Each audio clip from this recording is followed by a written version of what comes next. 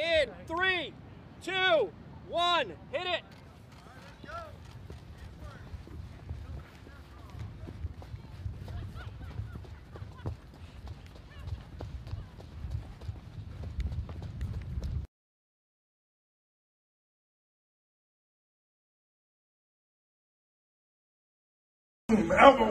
Elbow, knee, knee.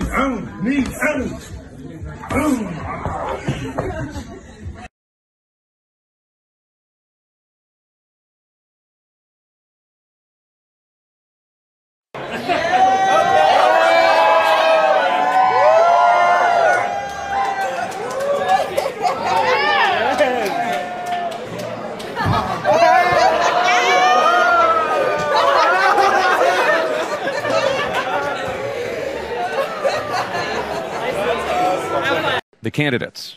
Former Vice President Joe Biden. Elizabeth Warren. Senator Bernie Sanders. Congresswoman Tulsi Gabbard.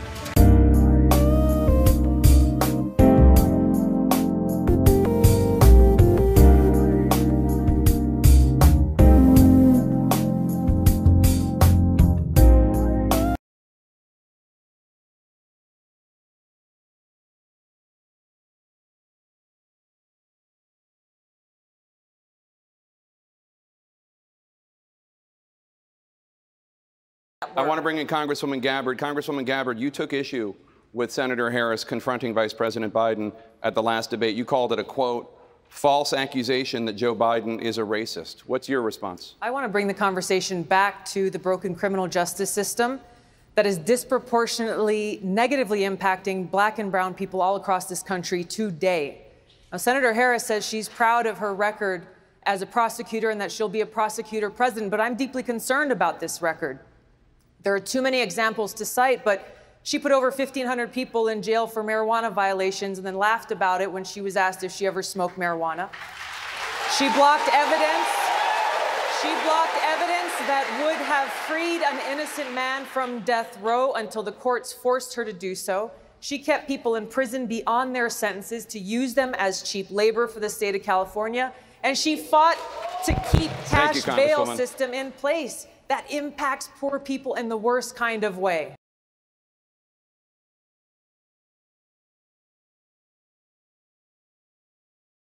They're also going to do third party again.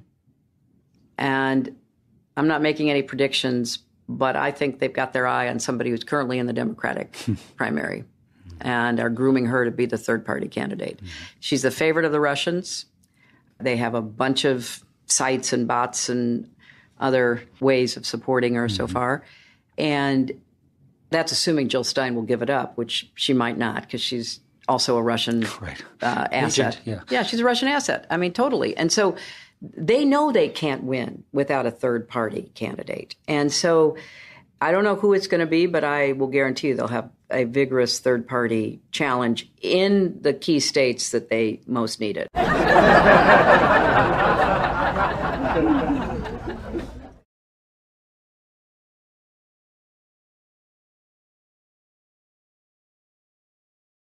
You have criticized Hillary Clinton as the, quote, personification of the rot that has sickened the Democratic Party. What is the rot you see in the Democratic Party? That our Democratic Party, unfortunately, is not the party that is of, by, and for the people.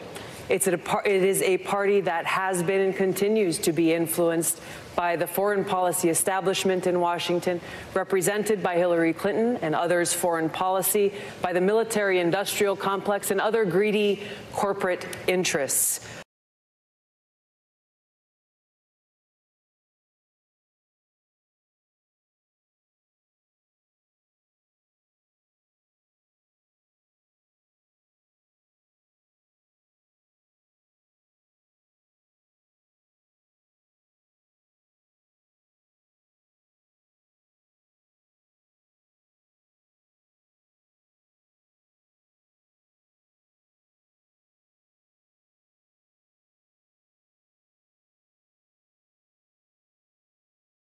Hare Krishna, Hare Krishna, Krishna Krishna.